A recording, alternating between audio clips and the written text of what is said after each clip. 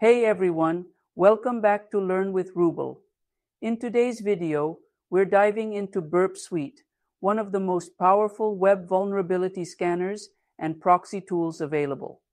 We'll be using it on Kali Linux and learning how to capture login credentials for a Tomcat server. Let's get started. First, let's talk about what Burp Suite is and why it's essential for web security.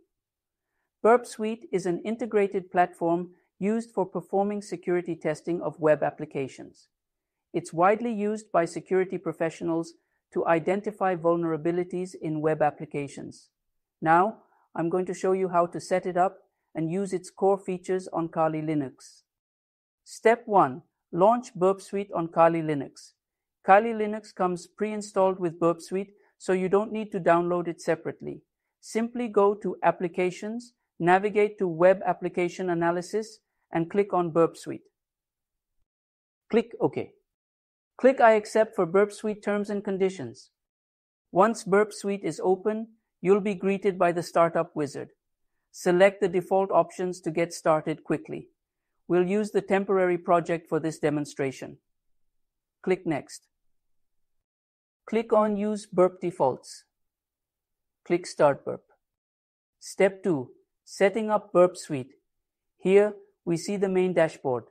Burp Suite operates on a series of tabs: Target, Proxy, Intruder, Repeater, and so on.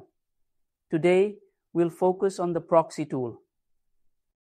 As you can see, the interface is divided into different sections, making it easier to navigate and use the various tools.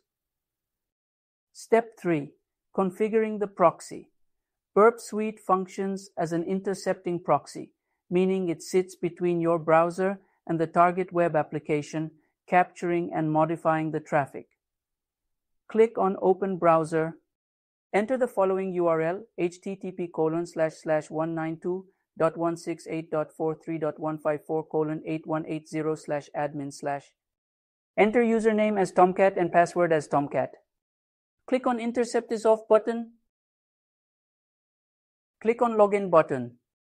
Go back to Burp Suite and select the HTTP History tab under the Proxy section. Here, you'll see a list of all HTTP requests. Look for the post request that corresponds to the Tomcat login.